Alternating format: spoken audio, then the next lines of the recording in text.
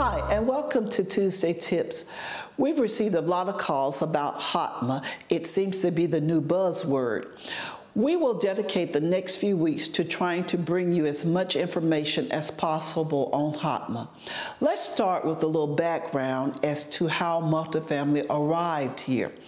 The Housing Opportunity Through Modernization Act, HOTMA, was signed into law in 2016. It amends many aspects of the multifamily housing program, including numerous changes to statutes governing HUD's rental assistance program. HUD issued a proposed rule to update its regulations according to HOTMA's statutory mandate. The purpose and the proposed rule implemented sections 102, 103, and 104 of HOTMA. However, only sections 102 and 104 apply to the multifamily housing program. Section 103 applies to public housing. The final rule was published on February the 14th, 2023.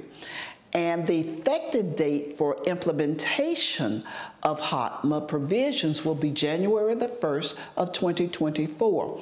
Owners must implement the revised regulations of HOTMA for all tenant certifications of income, effective January the 1st, 2024 and after. The following programs will be affected by the HOTMA final rule.